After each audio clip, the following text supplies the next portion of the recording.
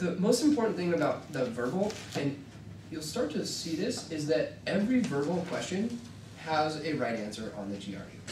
When you first start looking at these questions, I know at least for me, when I would look at them, I would be like, that's so arbitrary. How can they possibly say that?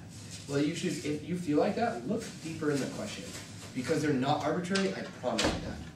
They'll feel arbitrary, but it's because you're missing something. So, yeah, language is usually highly subjective, ambiguous, and open to interpretation. So usually with language, in most of the ways, especially the ways they train you as an undergrad, which is sort of ironic, there aren't right answers, right? So most writing, and especially like writing, good writers, right? There's not like, they don't use this super analytical language usually unless they're doing science stuff. And I think it's really fostered a lot in undergraduate education, as it should be. I mean, this is a weird, very weird instance. But just keep in mind, we're only using the analytical parts of language. There are right answers. Focus on the concrete pieces. Like connotation is it's a feeling, but everyone could agree upon it, right? So it would be like part of the definition of the word. And yeah, just realize that you want to think about it almost like how a computer or mathematician might think about it. You have to really focus on it because our minds aren't actually designed very well to do this. Normally, when we use language, most of the ways that we communicate things are actually implicated. So a lot of times we don't really say what, like if you actually, when linguists actually look at conversations, people don't say anything a lot of times. Like a computer wouldn't understand it. In fact, if you guys have ever programmed in computers, you know that that's a huge problem.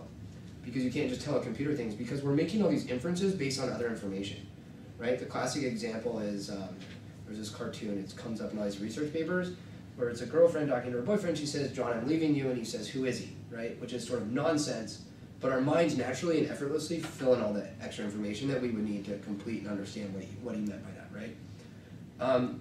My point is that we do this unconsciously. We don't realize we're doing it, and we're so used to doing it, and it will crush you on the GRE. It makes it really hard, and so you really have to focus on very specifically what aspects of language you're dealing with and how you're dealing with it, and you have to really, really try sort of not to do it.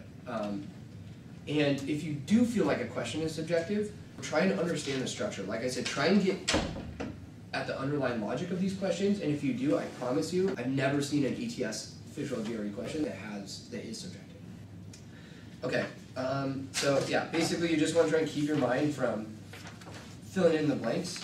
And also, if you come across words that we often use in cliches, right, you might want to define them more precisely, because they may not mean what you think they mean in the cliche.